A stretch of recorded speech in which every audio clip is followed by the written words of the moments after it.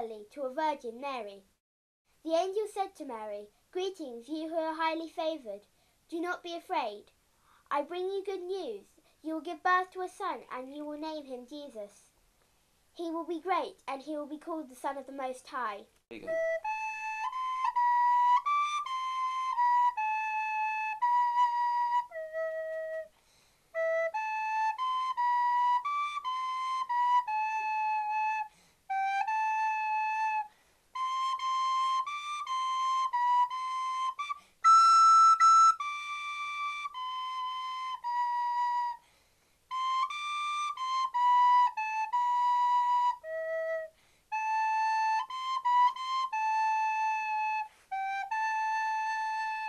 In those days, Caesar Augustus issued a decree that a census should be taken of the entire Roman world. Everyone went to his own town to register. So Joseph went from Nazareth to Bethlehem, the town of David, because he belonged to the house of David. He went with Mary, who was pledged to be married to him and was expecting a child.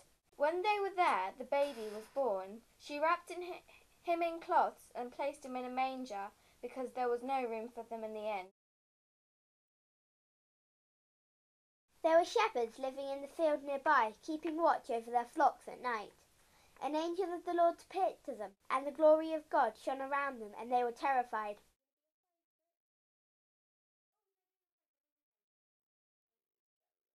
But the angel said to them, "Do not be afraid. I bring you good news of great joy. Today in the town of David a Saviour has been born to you. He is Christ the Lord." The shepherd hurried to Bethlehem to see Mary and Joseph and the baby, who was lying in a manger. Magi came to Jerusalem following a star in the east. The star stopped over the stable where Jesus was born. The kings bowed down before Jesus and presented them with gifts: gold, frankincense, and myrrh.